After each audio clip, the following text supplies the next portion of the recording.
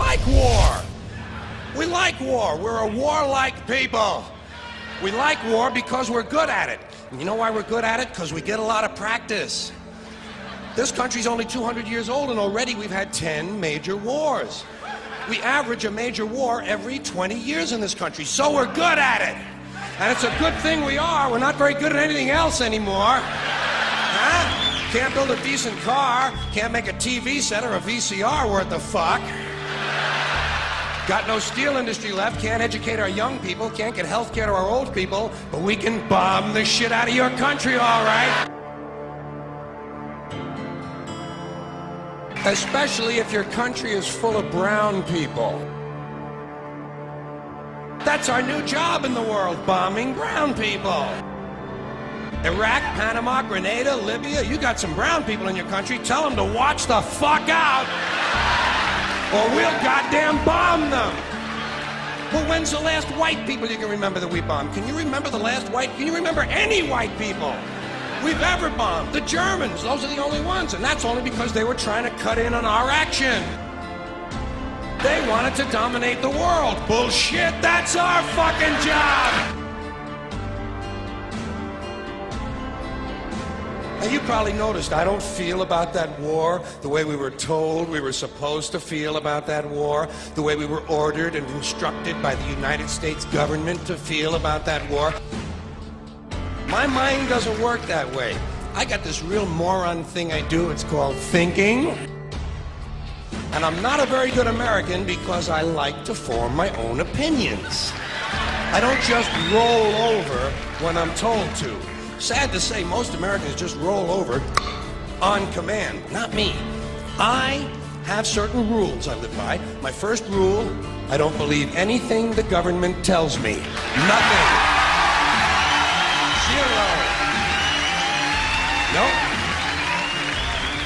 And I don't take very seriously the media or the press in this country, who in the case of the Persian Gulf War were nothing more than unpaid employees of the Department of Defense, and who most of the time function as kind of an unofficial public relations agency for the United States government.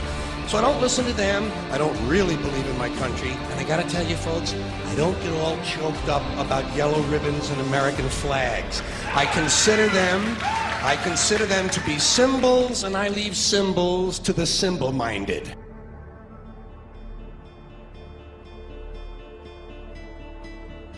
I'm talking about the fact that a war is rich old men protecting their property by sending middle class and lower class young men off to die.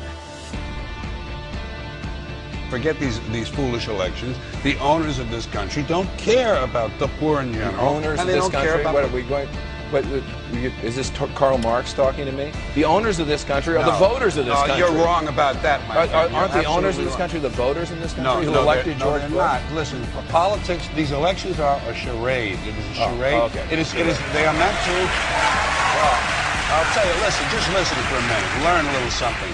The elections and politicians are in place in order to give Americans the illusion that they have freedom of choice. You don't really have choice in this country. All the things that are important reduced in choice. Newspapers in a city, how many? Used to be 3, 4, now it's 1 or 2. They're owned by the same people, and they also own a radio station.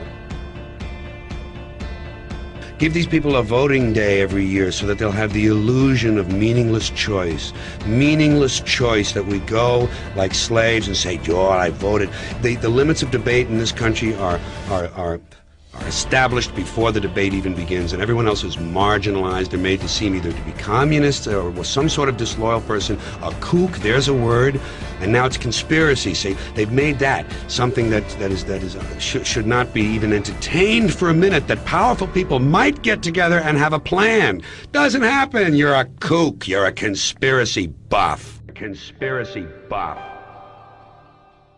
Not as a result of a conspiracy, but because... You don't need a formal conspiracy when interests converge. These people went to the same universities and fraternities. They're on the same boards of directors. They're on the same country clubs. They have like interests. They don't need to call a meeting. They know what's good for them, and they're getting it. And there used to be 7 oil companies. There are now 3. It will soon be 2. The things that matter in this country have been reduced in choice. There are 2 political parties. There are a handful of insurance companies. There are about 6 or 7 information things. But if you want a bagel, there are 23 flavors because you have the illusion. You have the illusion of choice. Right. You don't get the real important choice. There's no freedom of choice. That's a great